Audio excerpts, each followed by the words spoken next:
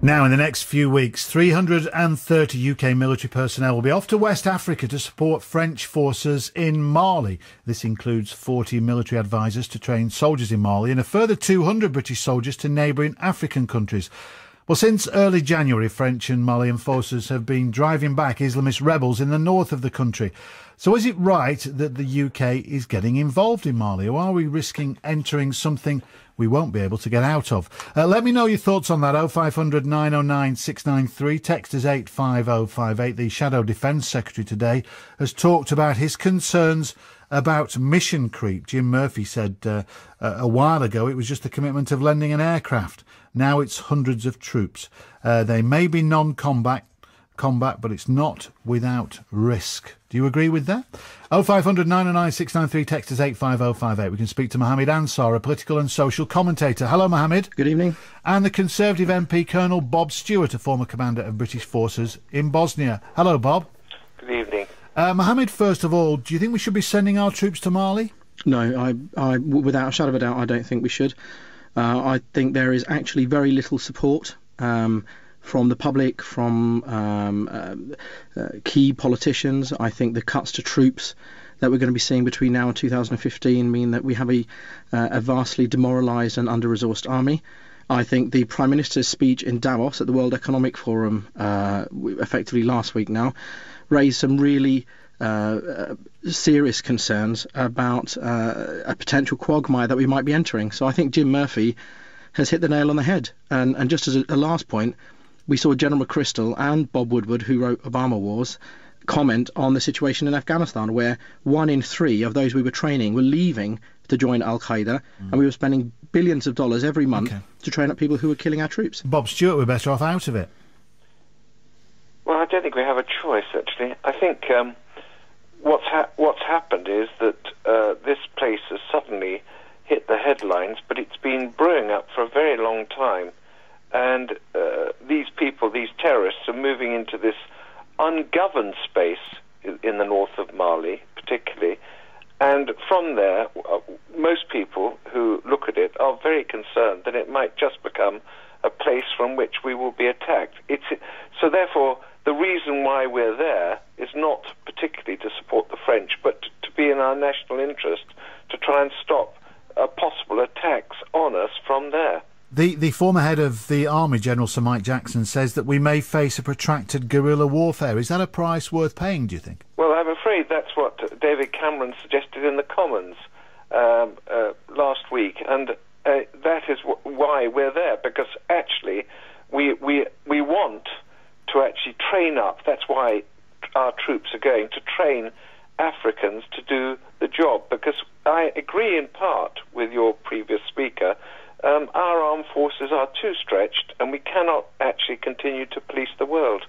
OK. Mohammed Ansar, do you accept there is a wider picture to this? And in the short term, yes, you could argue that there have been job cuts in the army, as well as public sector cuts in Britain. So how can we afford to send military advisors to Mali? But there is a wider issue here of the creeping threat of Islamist terrorists. Well, I think the Prime Minister stated very clearly what his view was on this wider issue.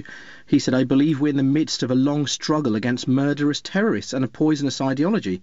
He later on went to talk about the economic potential of West Africa. He went on to talk about Nigerian oil exports, and he went on to talk about exploiting and being more transparent with natural resources in sub-Saharan Africa.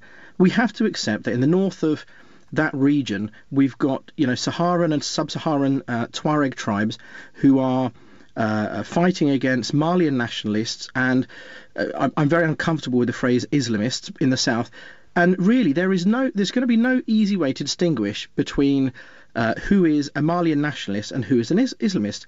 And effectively, what we've seen with the French going in, it hasn't been successful at all. It's essentially perpetrated and effected a Tuareg genocide by Malian forces, and that is actually what we're seeing on the ground. I think some of the media coverage has been absolutely appallingly sensational. The French forces claim, of course, that the Islamists are in retreat. You disagree with that, do you? We don't know for sure. I mean, I have to be very, very clear about this. During the war on terror, and you can make of that whatever you want, the US spent $500 million on securing West Africa as a potential source of extremism and Islamist threat. In 2011, they sent a US aid monitors out there to monitor the situation, and they're after a year or 6 months of reporting, decided that there were no more than 200 to 300 extremists across the whole of the Maghreb, across the whole of that region of Africa. Now, Bob Woodward has been very clear, and General McChrystal has been very clear about Afghanistan. We were in there essentially fighting 32 al-Qaeda terrorists. So it's not beyond the realms of possibility that we're going to join with France and go out to West Africa and fight essentially, 300 extremists across the whole of the region. All right, let's bring Shirley in from Sheffield. Hello, Shirley. Hello, Tony. Good evening. Hiya, good to speak to you, Shirley. Your son was in the army. How do you feel about this? Well, he was in the my husband was in the army for 24 years, and my son was in the Royal Marines. Right. And I just think, how can you possibly make 5,000 army personnel redundant? Basically, put him on the dole queue, and then send them to yet another country to get embroiled into something that doesn't really concern us at all. We've been in Afghanistan 10 years.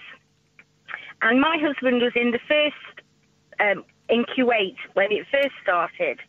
And that only was supposed to be monitoring and looking and etc. And look what happened.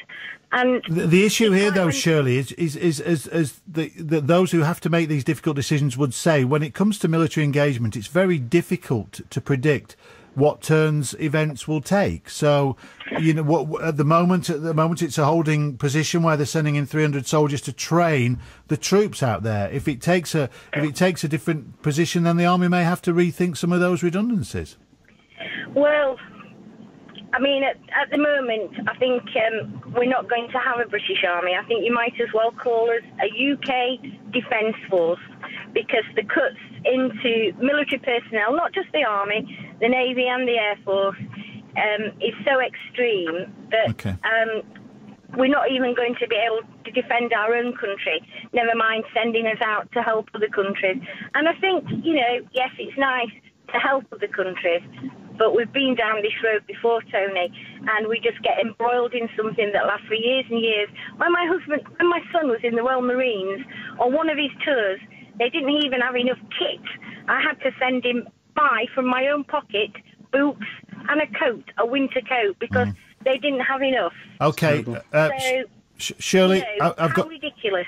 Yeah, I've got to move on. The news is coming, but thanks for your point. You made it well, Shirley. Bob Stewart, I'll just ask you before we leave for the news at 11 o'clock. There is a dilemma here, isn't there? Of course, huge cuts to the army. Yet, if we did become embroiled in West Africa, then some of those cuts may have to be reversed. Let's hope so. I'm sorry, but I'm not very happy about the cuts. But I don't want to see the cuts, and I don't want us to be embroiled in West Africa or North Africa. Okay, but that's a kind of perverse flip side, isn't it? Of course it is. Yeah, of course it is. All right. Tony, it's worth keeping in mind that it's 3 weeks ago today that the Leeds-born sapper Richard Walker gave his life on a green-on-blue attack in Afghanistan, and we've had 60 losses there, and we'd expect more in West Africa. Mohammed, thank you. First for breaking news and the best live sport. This is BBC Radio 5 Live. Mohammed, Bob, thank you very much indeed. Your thoughts on that, please, 850.